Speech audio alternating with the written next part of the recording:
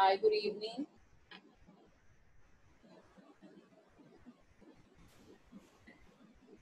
Good evening, teacher. How are you?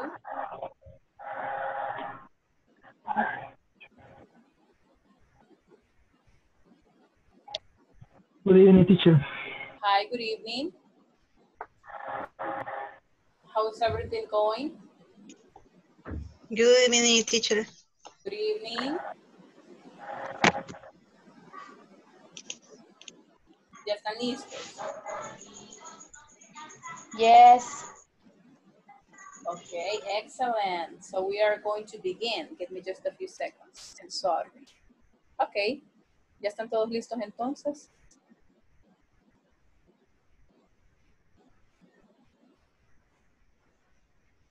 Yes.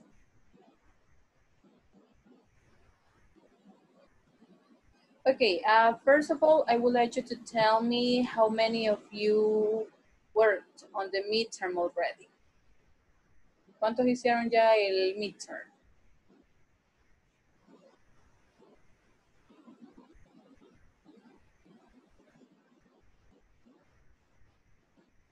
Hi. Yo todavía no, teacher. Usted todavía no. Yo voy cerca. Ya va a ser. Yo voy cerca, teacher. Ok. ¿Y están en computadora o están en el teléfono? Yo en ambas cosas. Ok. Igual yo en ambas cosas. En ambas cosas. Ok. Vaya, ¿por qué les pregunto? Porque vamos a compartir pantalla entonces. Ok. Vaya, necesito entonces un voluntario, uno de ustedes para que comparta la pantalla y vamos a ir escuchando, ¿verdad? Y lo vamos a ir resolviendo igualmente acá. So, who's going to be my volunteer? Ok, Janet dice que está en el celular.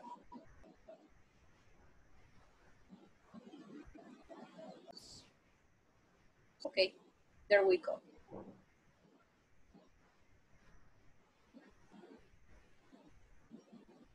Okay, so I was explaining to you that what we are going to do right now is to listen to some conversations, okay?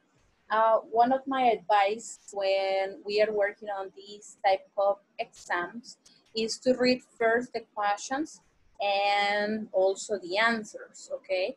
So once you start listening, you're ready and you know what you're going to do. Vaya, uno de mis consejos cuando estamos haciendo este tipo de exámenes, ¿verdad? Es primero leer la pregunta y las opciones. ¿Por qué? Porque así a la hora de contestar se nos facilita.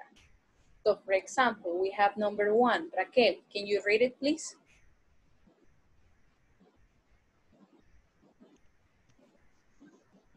Mark is going to be ¿Y las opciones? 30 years old, 30 years old, y 33 years old. Okay, thank you. Mauricio, can you read the number 2, please?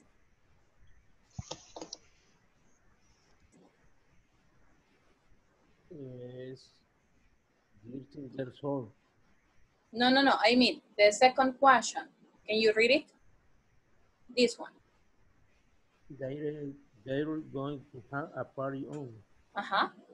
And the options? Friday, Saturday, and Sunday. And Sunday. Okay, Isael, number 3.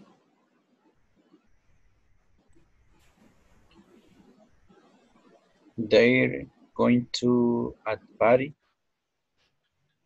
And the options?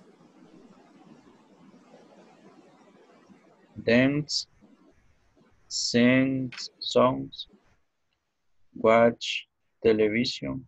Okay, thank you. So now that we have read the questions and the possible answers, we're going to listen, okay? We're going to listen once. Vamos a escuchar una vez. Y luego vamos a ir respondiendo, okay? So please let me know if you can listen. Me avisan si escuchan, ¿ok?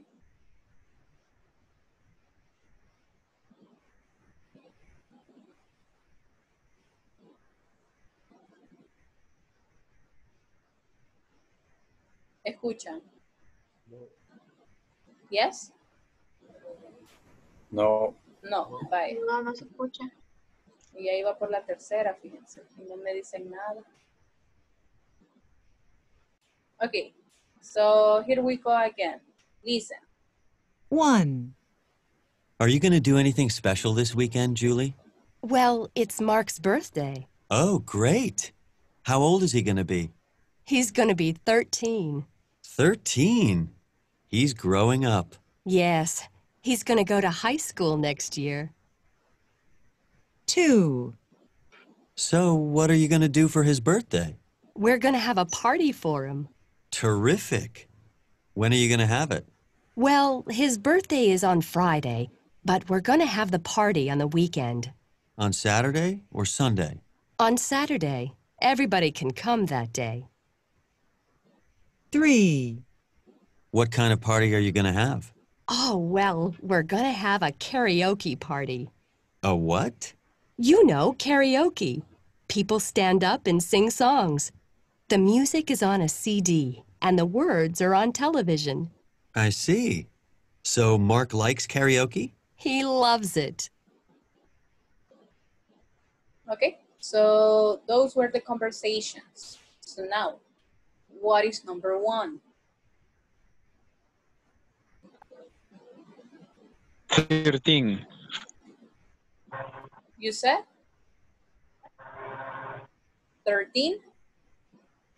30 years old. Yes. Okay, who said yes? ¿Quién dijo sí?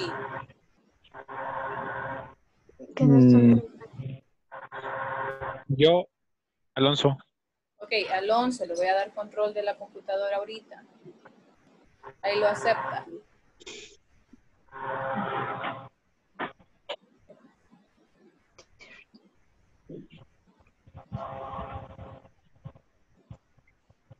Okay. Okay, so can you choose the correct answer, please?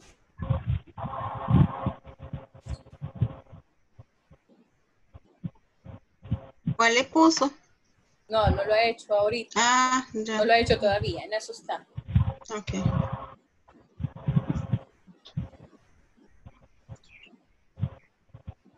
Okay.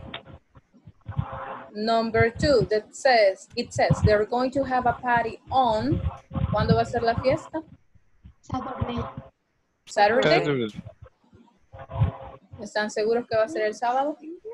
Saturday. Yes. Yes. Okay, so can you select the option, please?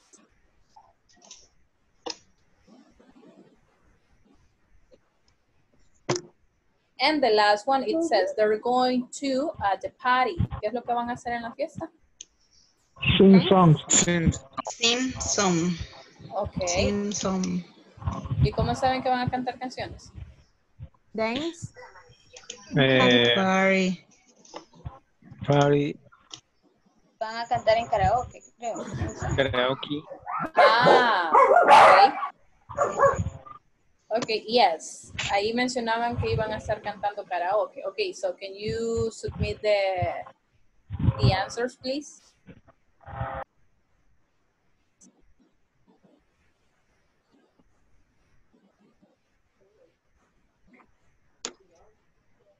Alonso. Ahí en enviar, por favor. Okay, excellent. Thank you. Vaya, ahora le agarro yo control otra vez. Okay. Okay, thank you. So you could see that that was the first part. Was it easy for you? Yes?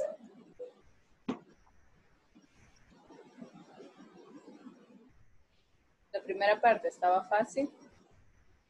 Yes. Seguros. More or less. En una se confundieron. ¿En cuál? En la número 1. En la número 1. ¿Por qué? Porque yo juraría que escuché el 30. Ah, okay. No, you need to be careful. So let's listen one more time, just the first conversation. Okay, avísenme si escuchan.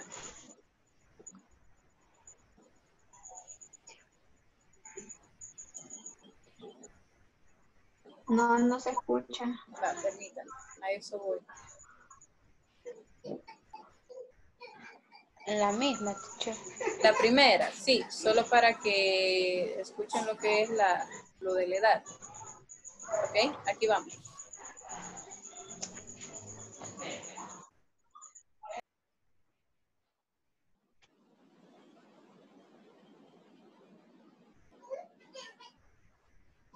No se escucha, teacher.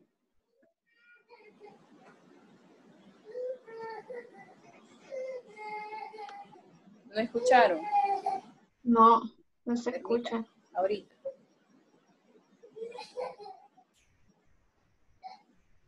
Vaya, ahorita. 1. Are you going to do anything special this weekend, Julie? Well, it's Mark's birthday. Oh, great. How old is he going to be? He's going to be 13. 13. He's growing up. Yes, he's going to go to high school next year. 2. So, what are you going to do for his birthday? We're going to have a party.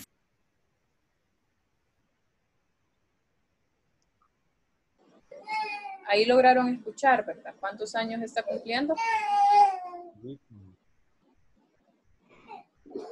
13. Ok. Yes. Ok, ¿y qué más decía? ¿O qué más nos da a entender que está cumpliendo 13 años? Que va a ir a la high school. Okay, that he is going to go to high school. Excellent. Okay, so now let's go to the second part. Vaya, necesito que alguien me comparta lo que es la pantalla.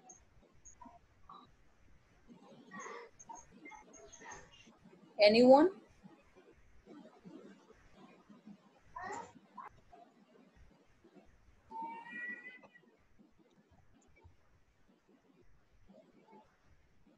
Okay, thank you, Mauricio. Vaya, ahí donde dice compartir pantalla le va a dar.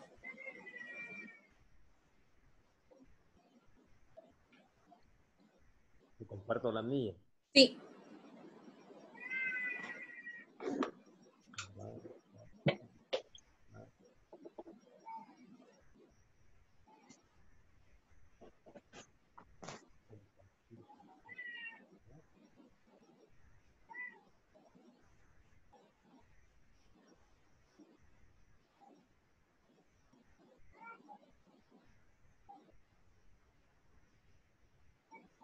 Ah, okay, but you already answered them, right? Usted ya las respondió.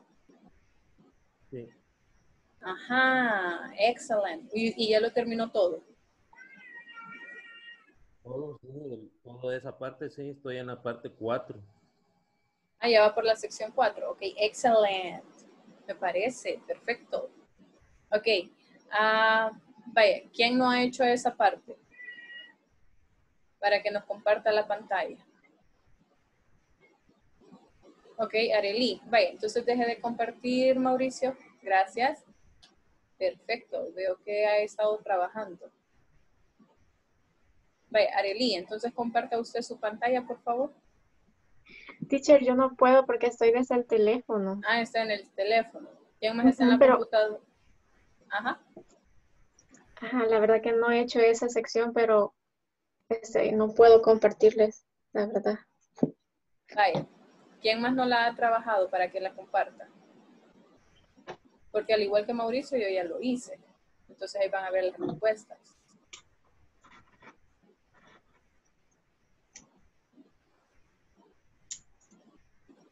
Ok.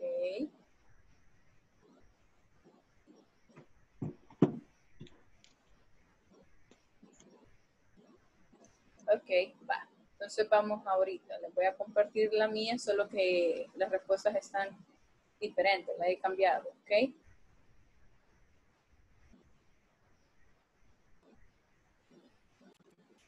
Okay, so here we have, it says, match the questions with the answers, okay. Tenemos las siguientes preguntas, las cuales ustedes van a ir relacionando con su respuesta. Mauricio, usted que ya tenía la primera, ¿verdad? Léanos la pregunta y respuesta, por favor. Are we going to work this weekend?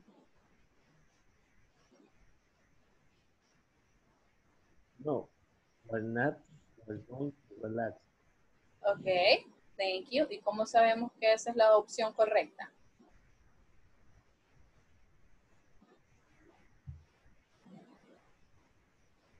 Porque la pregunta es, nosotros trabajaremos este fin de semana. Ajá. No, nosotros descansaremos, es la respuesta. Ok. Nosotros no, nosotros descansaremos. Okay, excellent. Yes, something that is really important for you to know and to notice is that when we have this type of questions, we need to pay attention to the subject. Cuando tenemos este tipo de preguntas, debemos de poner atención al sujeto. En este caso, estoy preguntando ¿de quién? De nosotros. Entonces, como yo sé que estoy hablando de nosotros, la respuesta, ya sea afirmativa o negativa, tiene que incluirnos también a nosotros, ¿ok? Porque no tendría sentido que preguntara, o que les preguntara, ¿vamos a trabajar este fin de semana? Y que me dijeran, sí, vamos a hacer pasta. O sí, ellos harán pasta. ¿Por qué? Porque ahí ya no tiene lo que es el mismo sentido. Aquí pregunto de nosotros y aquí respondo de ellos. ¿Ok? Quiere decir, si yo aquí pregunto acerca de nosotros, la respuesta también tiene que ser acerca de nosotros. ¿Ok? Thank you. Let's see, number 2, Arely.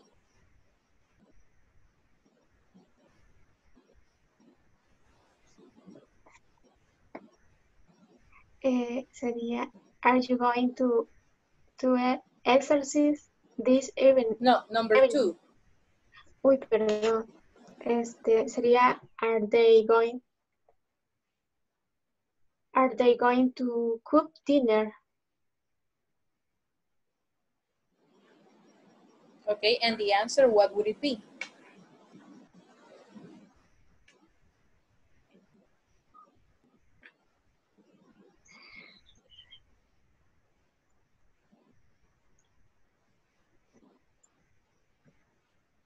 Sería, yes. Yes, they're going to make pasta. Are you sure? ¿Estás segura, Arely? Ajá. Yes. Sí, estoy segura. Ok, excelente. Kevin, usted levantó la mano. Vamos con la tercera. ¿O tenía alguna pregunta? No, eso, la segunda iba a responder, pero estaba esperando que respondiera Arely. Pero Ok. ya lo hice. Excelente. Vaya, no se preocupe. Vamos con la tercera entonces para usted.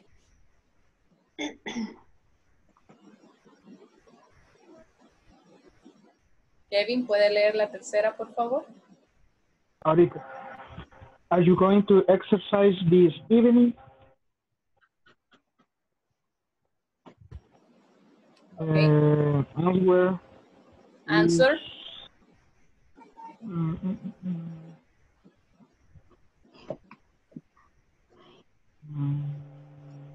Sería letter A. Yes, I am. I'm going to go swimming. I'm going to go swimming. Ok, ¿está seguro?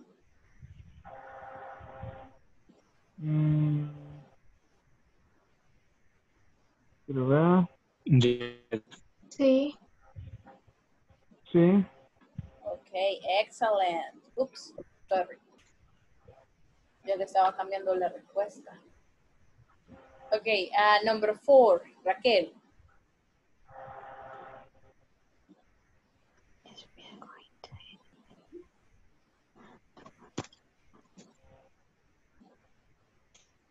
Okay. 4. Is Bill going to do anything after work? And the answer? Sería, yes, he is going to visit his parents. ¿Segura? Que quería después del trabajo. Ok. ¿Verdad? Sí. Ajá.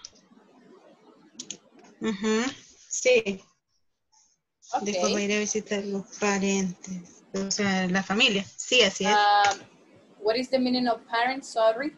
¿Qué significa parents? Pariente o familia. Padres. O padre. Correcto. Padres. Sí, estamos hablando padres. de mamá y papá. Sí. Ok, ok. Ya cuando queremos hablar de lo que son ¿qué? Parents. De Padres, la familia, entonces. ¿verdad? Sí. Ok. Ve, cuando nosotros hablamos más que todo, digamos, de tíos, tías, abuelos y todo eso, usamos la palabra relative. ¿Ok? Relative.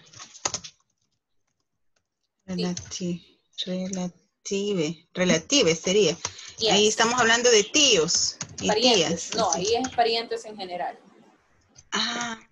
Parientes. Ok. Okay.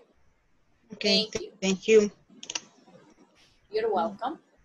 So let's continue. Let's see, number 5. Jacqueline.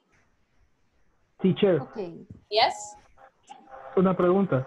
Ajá.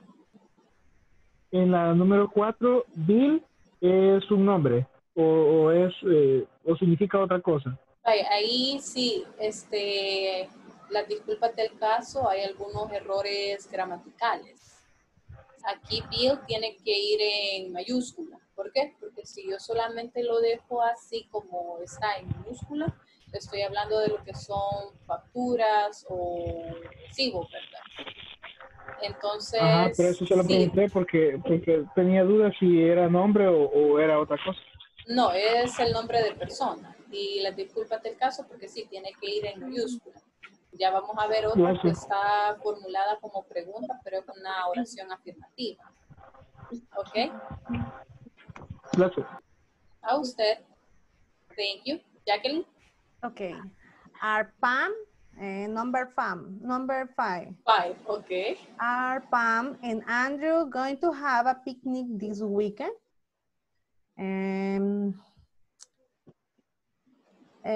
Yes, they are. They're going to make pasta. ¿Segura? Yes. 100% segura que esa es la respuesta.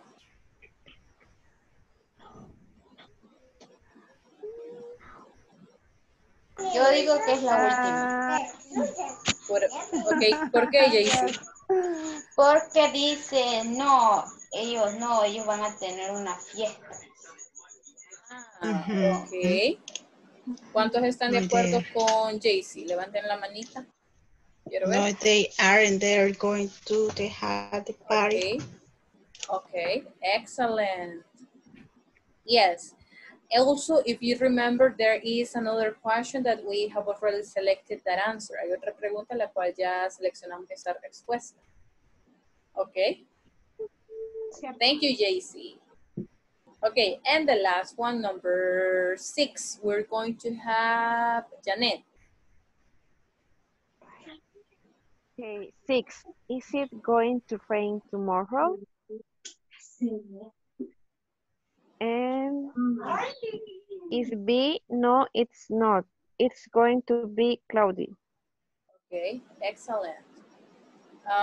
¿Alguna pregunta antes de darle enviar?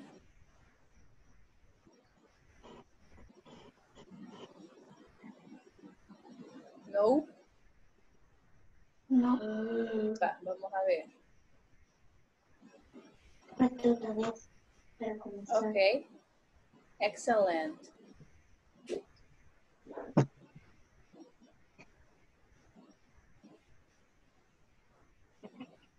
Okay, excellent. So you could see we got 20 out of 20. Vaya, ya llevamos lo que son dos partes, nos hacen falta 3. Hasta acá. ¿Está todo claro o tienen alguna duda? Sí. No. No questions? No question. Okay, excellent. So we're going to the next one. The next part, what we are going to do is to read a conversation, okay? And we are going to be working with WH questions, okay? Give me a few seconds, todo bien, ok, perfecto. So, vamos otra vez.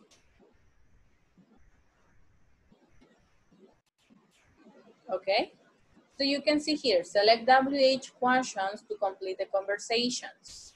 Tenemos la primera, el literal A, y para esta vamos a tener aquí a Isael. Can you read the conversation, please? Nos va a leer tanto la opción como las respuestas que están ahí, ¿ok? Okay.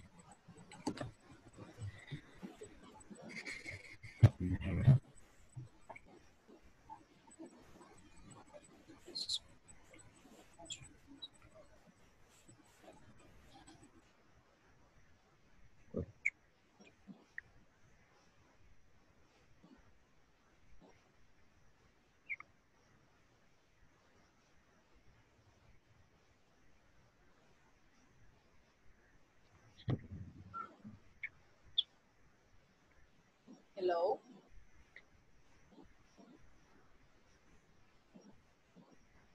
Pienso que sería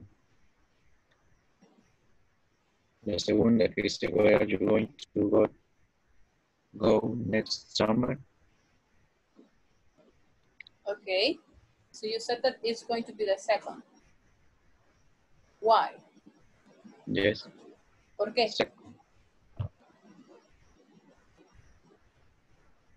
Porque le está preguntando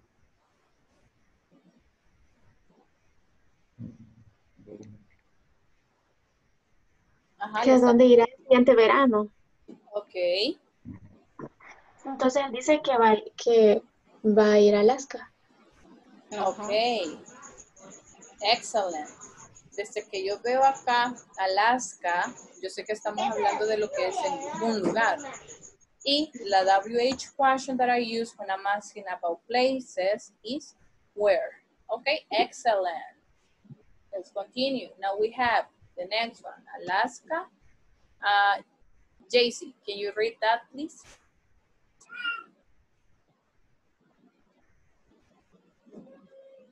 Ay, Alaska, wow. What are you going to say about? Voy a ver.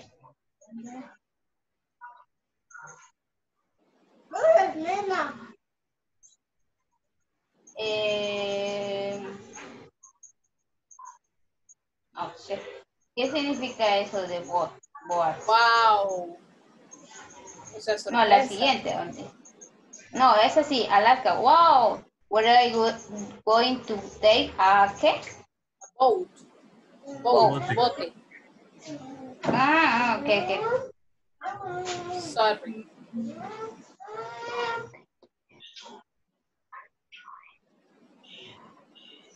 Who are you going to go with? Who are you going to go with? ¿Con quiénes irás?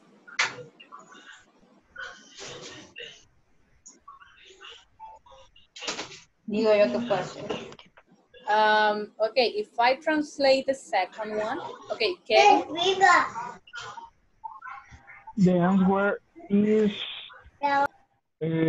option D. How are you going to get there? Okay, how are you going to get there? ¿Cómo vas a llegar allá? Okay, excellent. Thank you. Sí, porque estamos preguntando que cómo van a llegar. La que comentaba Jaycee es con quiénes vas a ir. O con quiénes irás. O con quién irás. Okay. So now we have the next one. Let me see. De los que no han leído. I have Ernesto.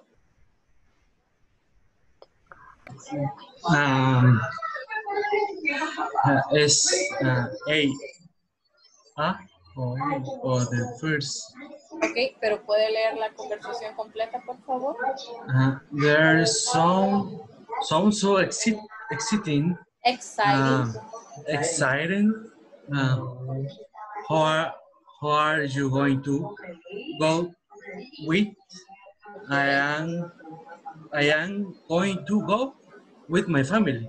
Okay, thank you. And the last one, let me see.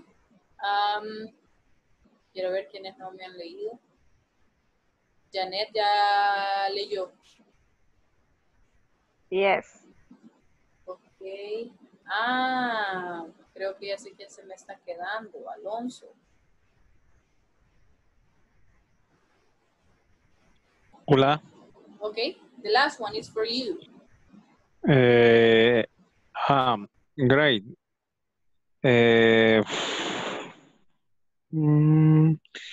We're going to go on June.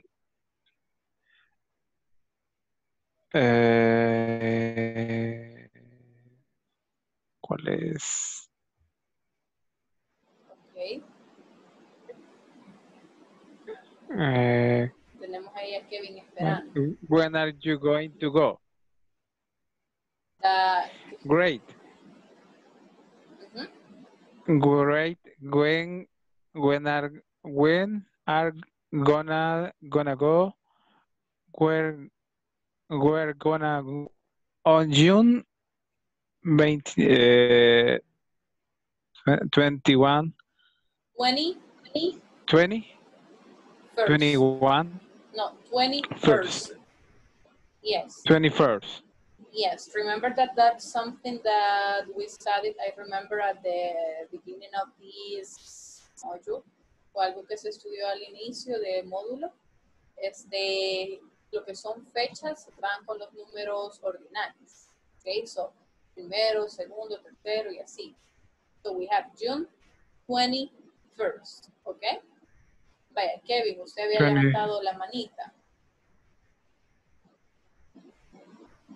Yes, para darle la respuesta. ¿Y está de acuerdo con la que dijo el compañero? Sí, eso está bien. ¿Por qué? Porque le está preguntando cuándo van a ir. Ok, excelente. Estamos preguntando de lo que es fecha o tiempo. Ok, perfecto. Vaya, permítanme. Hasta acá. ¿Vamos bien?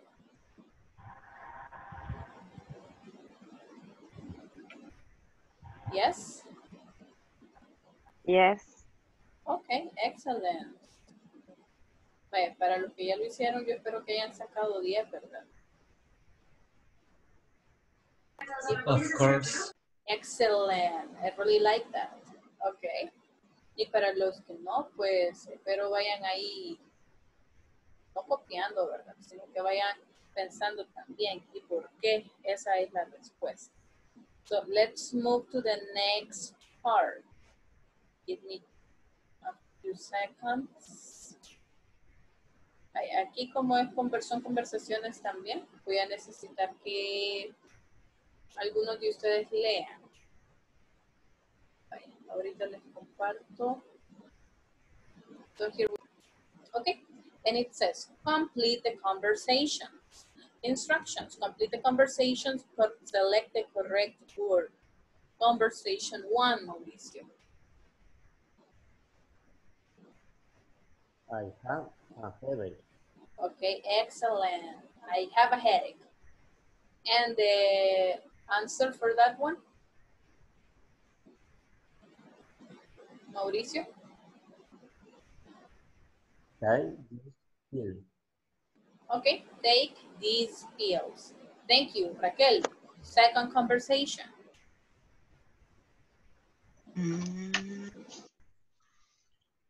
What's the matter? Okay. I don't feel well. I have a stomachache. Stomachache. Okay, excellent. Stomachache. Conversation number 3. Let me check. Let me see. Arely.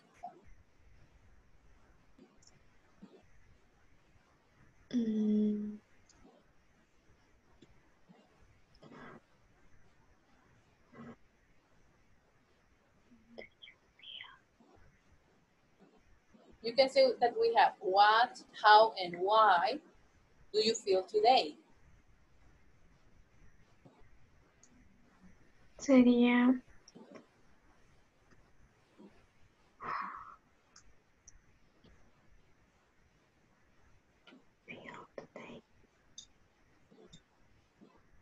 how. Okay. Then it says not so good. Sorry, not so good. I.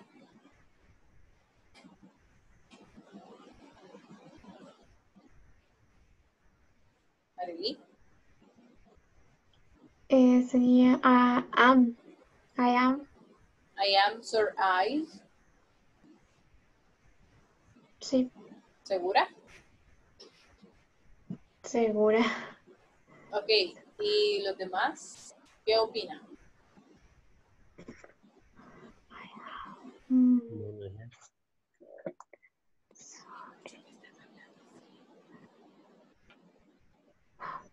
I have. Have sería. Okay. I have sore eyes. Okay, Sore thank you. eyes. And the last one, let's see, Isael. Okay. I have backache. Don't exercise. Okay. And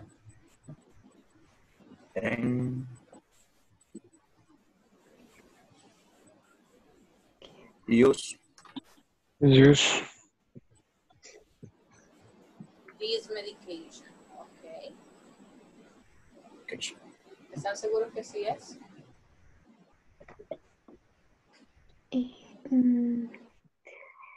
Sí. Okay, so let's check. Okay, excellent. Perfect. Okay. Any questions?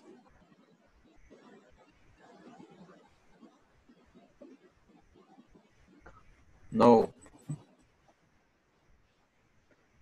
Okay. Okay, so the last part for this midterm exam, we have a reading, okay? So we're going to read a short article. Let me just open it on a different window so you can see it. And here we go. Okay. So Kevin, can you start reading, please?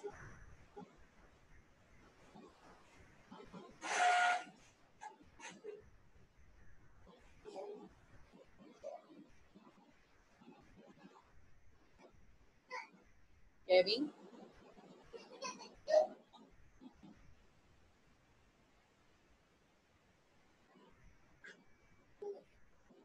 Okay, I don't know what has happened, so let's continue. Ahorita. Ah, ok, sorry. Pensé que lo habíamos perdido.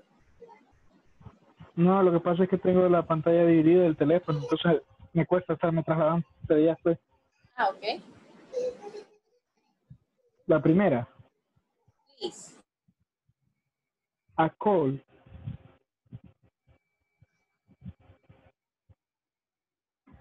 What can you do for a cold? Many people eat hot chicken soup. Other people drink hot water with red paper, sugar, lemon juice, and milk. Thank you. Continue, Janet. Okay, a cough. Do you have a bad cough? Drink warm tea or take some honey. This can make your throat feel better. Okay, thank you. The next one, Jacqueline. Okay. A headache. What about a headache? Put a cold cloth on your head or splash your face with cold water. You can also put your hands in hot water. This can help. Thank you. And the last one, let me see. Let me check. Alonso.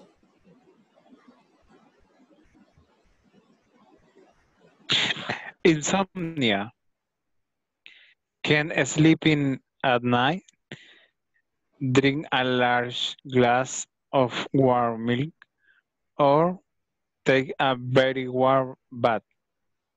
Okay, thank you. So you can see that this is the reading that we have. This is about home remedies. So now we have the following questions. For example, it says, for a cold, JC, what are you supposed to do?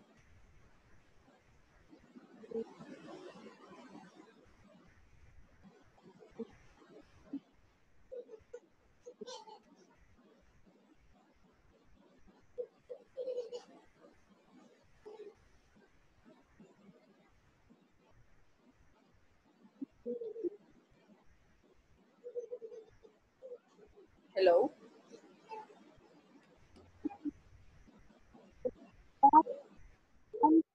Eggs, hot chicken soup.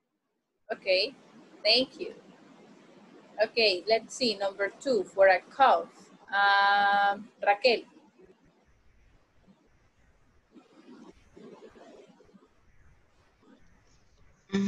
For a cold, you can drink warm tea or take some honey.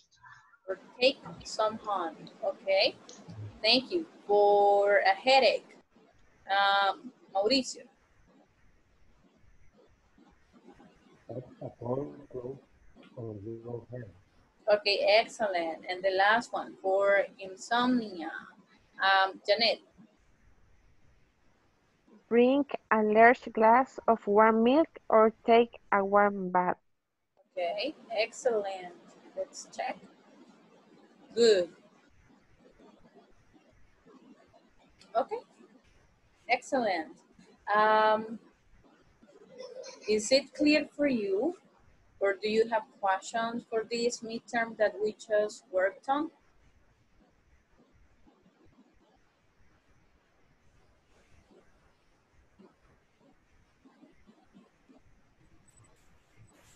Okay, thank you, Janet.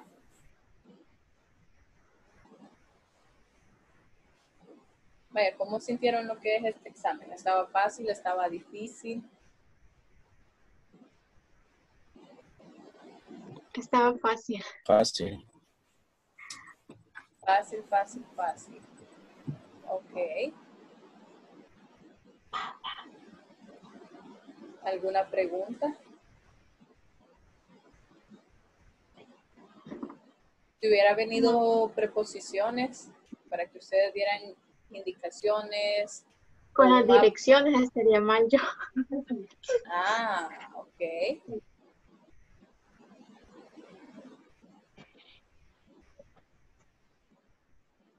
Okay, and what about the others?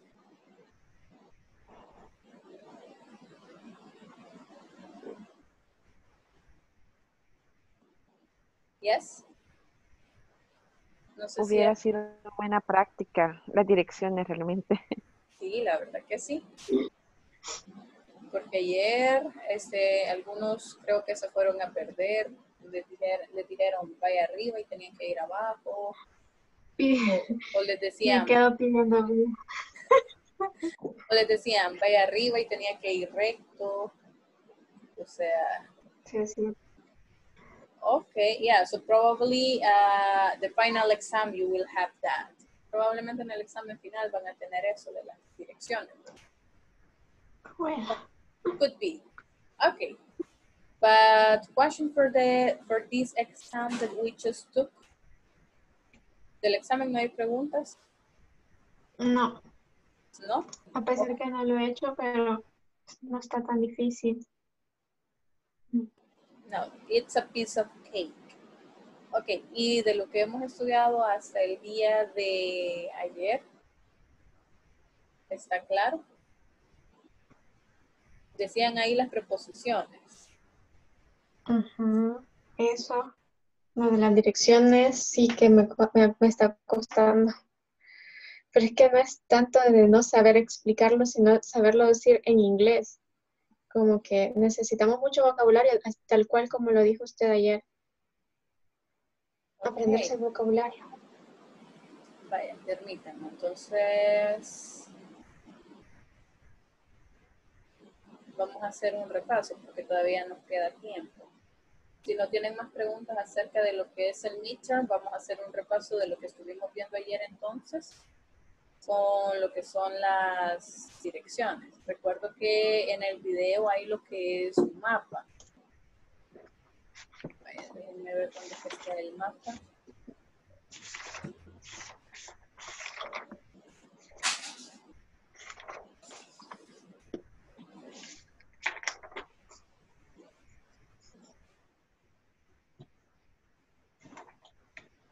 Okay, I'm just checking that. So I'm gonna share it with you right now. Ahorita les comparto.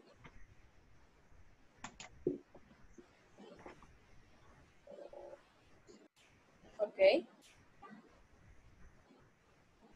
So you can see here that how can I get to Rockefeller Center? Okay. Hay un mapa que está más grande ahorita. I get to Rockefeller Center. The first instruction would be walk up Fifth Avenue or go up Fifth Avenue.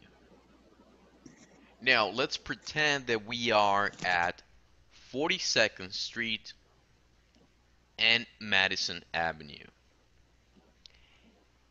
And we want to get to St. Patrick's Cathedral. The question would be, how do I get to St. Patrick's Cathedral? Or how can I get to St. Patrick's Cathedral? The first instruction would be... Sorry, están escuchando.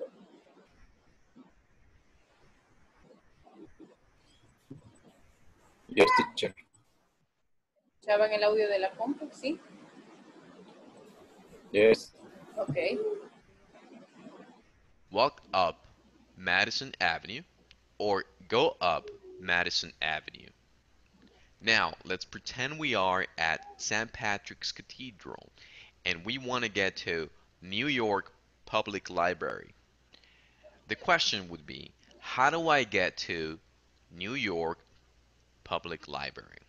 Or, how can I get to New York Public Library? The first instruction would be, walk down Fifth Avenue or go down Fifth Avenue. So what is the next step to get to New York Public Library? For that, we will use the vocabulary turn right on or turn left on, depending on where our destination is. So to answer that question, we will say turn right on 42nd Street. So what is the last step after turning right on 42nd Street? For that, we will use the vocabulary on the right or on the left. So in this case, it's on the left. Now it's your turn to practice. I would like for you to give directions using this map. Also, try to give directions to your local supermarket, hospital, school, park, etc. Okay. Get to New York. Okay, so we are going to be using this map. And I'm going to need one of you to give me directions, okay? So let me see who's going to begin. Veamos, ¿tengo algún voluntario o voluntaria?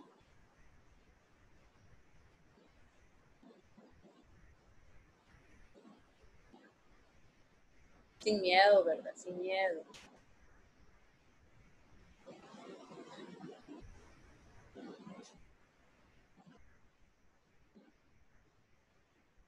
Okay. So let's see. Kevin. Yes. Okay. Let's suppose that I'm here in Rockefeller Center. Supongamos que me encuentro acá.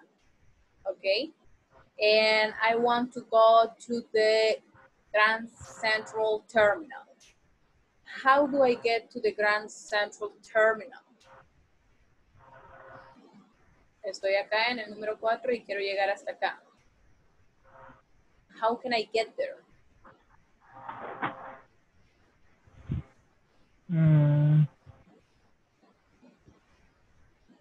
Tendría que ser sobre la 6th Avenue. Ok, pero ¿qué tengo que hacer en la Sexta Avenida? Turn left. Turn left, vale, si estoy acá, turn left, giro acá. No. Ah, ok. Tiene que estar en la 6th Avenida, pero no sé cómo se dice para caminar. Ay, Dios. Por ahí le dijeron. Hacia. Walk to Bryant Park. And where is Bryant Park? Yeah, sorry, yo soy malísima para las direcciones. Se me dice que camine para Bryant Park, pero yo no sé dónde está Bryant Park. No sé, teacher. No sé cómo explicarlo. Yeah, how would you say that in Spanish? ¿Cómo me lo diría en español?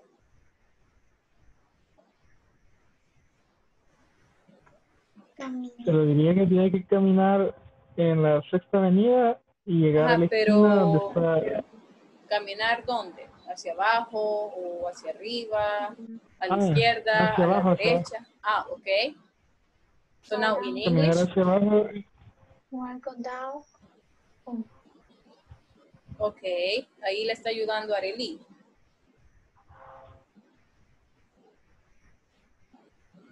Estoy acá. Ok, so. Camina hacia abajo en la 6th Avenida y llega a la esquina donde está Bryant Park. In English.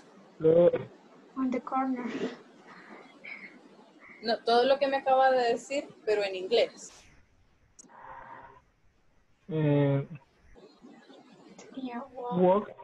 Walk on 6th Avenue. Okay, yeah, we are on the same. Estamos en lo mismo. Walk down on 6th Avenue. Okay, ahora sí. So I continue In the corner to the left. Vaya, otra cosa. Si se dan cuenta, acá tengo estos numeritos. Todos estos numeritos son las calles. Ok, esta es la 40, bueno, sí, la 42. 42nd Street, 43rd Street, 44th, 45th, 46th, 47th, 48th, 49th. Vaya, entonces, I'm going to walk down 6th Avenue y luego. Turn left in 42th Street. 42nd. Okay, so I turned left on 42nd Street y luego.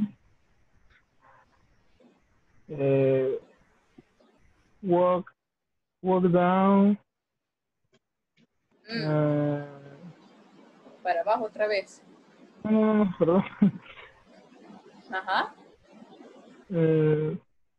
Tiene que seguir recto, pero no sé cómo se dice. Straight. Go straight. Go straight. Ajá. In 40 seconds, go straight.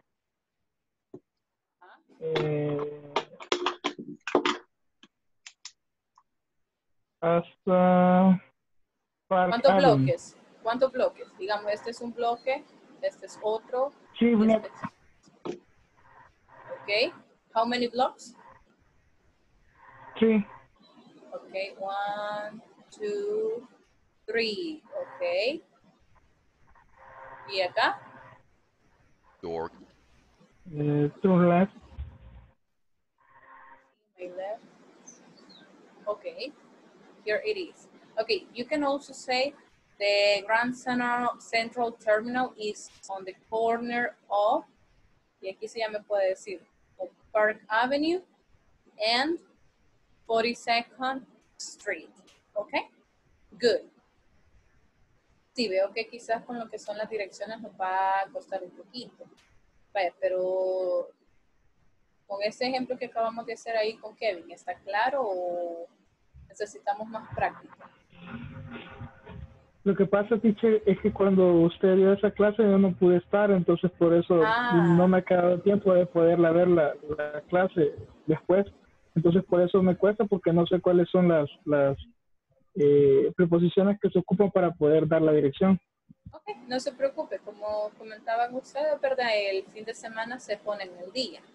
Pero sí, yo necesito saber si todos estamos claros o si hay alguna duda.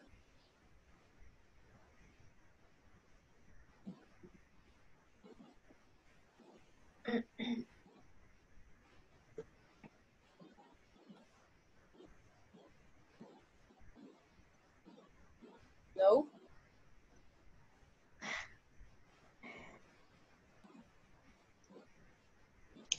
De mi parte, quizás tendría que repasar bastante bien eso. Okay. Porque sí lo siento un poquito confuso, la verdad, sí, ¿verdad?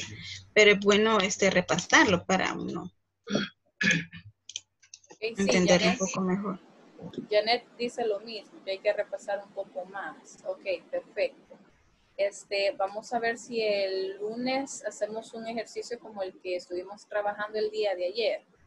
Y yo siento que así ayuda bastante, que ustedes estaban controlando y estaban guiando a la persona y la otra persona iba trazando el camino que ustedes les decían. Entonces, me parece perfecta esa actividad para hacer un pequeño repaso. Lo otro es que ya iniciaríamos también con lo que es la sección 4. Y en la sección 4 ya iniciamos con lo que es el pasado. Con el past tense, we need to learn some verbs. Entonces tenemos que aprender algunos verbos. Y los verbos que nos vamos a aprender o que nos vamos a memorizar son los verbos irregulares. ¿Por qué? Porque esos son los que cambian la escritura. No es como los regulares, que lo único que nosotros hacemos es agregarle el ed o solamente ed y ya lo tenemos, ¿verdad? Entonces, es algo que vamos a ir haciendo así poco a poco, ¿ok? Que si nos podría facilitar vocabulario de este tema. De las direcciones. O sea, yo tengo, eso. Por ejemplo, yo tengo escrito got up, to left on, to right on the right, on the left, go down. O sea, como el significado en español. Ok. Para entender. Para que se nos haga más fácil. Vaya, y con los que les he enviado anteriormente, que están las imágenes y de igual manera el audio, ¿sienten ustedes que les ayuda o...? Sí, nos ha ayudado. Sí, teacher.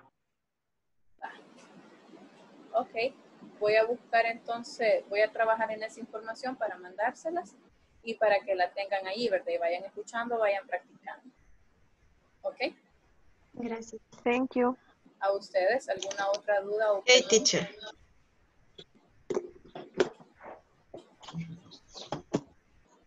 No? Ninguna. Okay. No. Excellent. So that's going to be all for today. Eso sería todo por ahora, ¿verdad? Descansen, duerman y el fin de semana nos ponemos al día con la plataforma, ¿ok? Okay, teacher. So that's all for today. Thank you for coming and see you on Monday. Good night, teacher. Bye. Bye. Good Night, night. teacher. Good night. Night. Good night, teacher.